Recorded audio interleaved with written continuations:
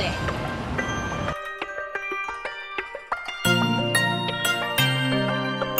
The basic implosion principle is using a small amount of explosive, displace the concrete, deflect the rebar, and let the weight of the structure bring it down on its own.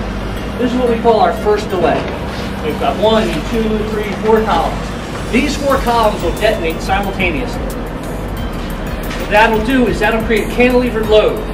All the weight will start reaching this way. We'll come back to our next 1, 2, 3, 4 columns. They'll go off 350, 400 milliseconds later, less than half a second, which will let this continue to move, which will create the next cantilever to 350 milliseconds, which will create the next, and so on, that both through the back of the building and up through the building. What I'm doing is checking, these are all the boreholes where the explosives are going to go. Check the depth of every hole to make sure it's drilled correctly. What we're going to do here,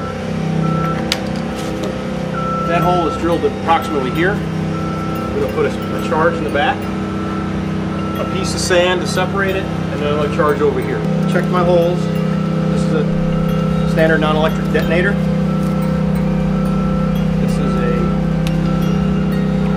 8,000 millisecond cap, so when this cord gets clipped into this clip later on, when it goes off, this cap will detonate 8 seconds later.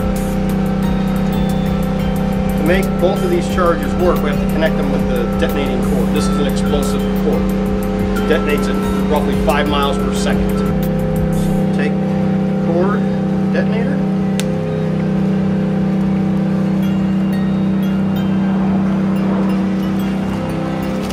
At the back of the hole.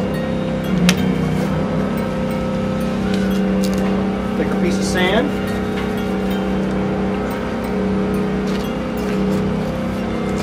Give it a little tamp. I'll take another piece of dynamite. In there.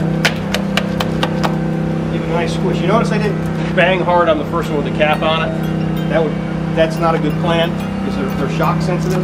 But the second hole, second charge, we want to get in as compressed as we can. The more it's compressed, the more it's coupled in that borehole, the better the explosive works.